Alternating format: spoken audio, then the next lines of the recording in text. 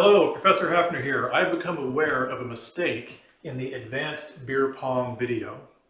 I wanted to put out a corrected solution, but I didn't want people to have to wait years and years and years to see it, so I've gone back in time and I'm putting it out now in the present day.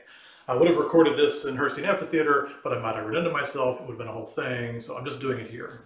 All right. So you may recall this video, perhaps you just watched it, and we had the idea that somebody was throwing the ball really hard, 5 meters per second, at some angle, 0.6 meters high. They would have landed in this cup, a meter away, 0.2 meter tall cup. Same problem. The physics is all basically right.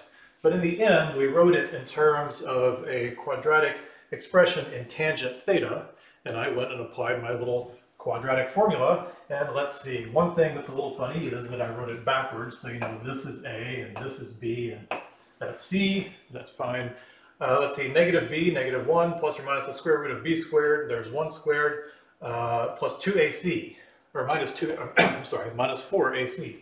So let's see, minus 4 times 0.204 times negative 0.196. So here's obviously where I went wrong, right? So 0.2 times negative 0.2 is about negative 0.04. 0.04 times 0.4 is 0.16.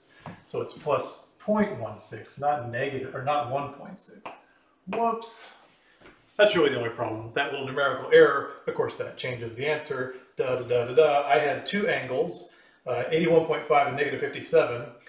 And we discussed why there are two, and it actually made sense. You know, 81.5 is when you're throwing it up high in an arc. Negative 57 was you're throwing it down. It's good to think of things to scale, though, because then I might have caught that that's a pretty steep angle. There's no way it's going in at negative 57 degrees. So I've been informed that yes, I made this mistake, and if you do it correctly, then the correct answers are 79 degrees and minus 11 degrees.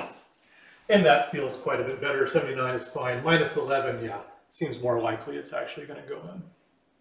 So that's it. I didn't want people to be confused. Oh, and also, I'm not supposed to do this, but there's this cryptocurrency coming out soon.